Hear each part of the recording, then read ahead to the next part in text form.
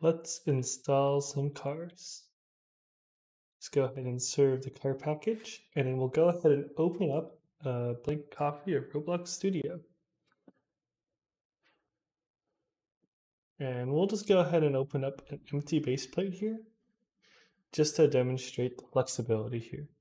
So we'll go ahead and merge Ropo in here.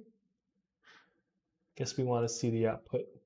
You're merging in a ton of meshes. This is from a custom build of Ropo. All right, now that we're ready, let's go ahead and test these cars. You'll see what this has installed is a script, which is just a package.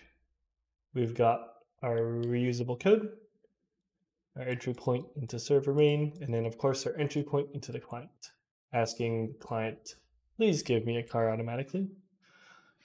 All right, we go ahead and launch the game. You can see that it's just there. You've given cars, we can publish this immediately to any place. All the assets have been loaded, including the car meshes, and controls are all there, including boosting, jumping, honking, the horn. We'll also show you the desktop controls. It's playing with the mouse on touch controls is a little bit rough.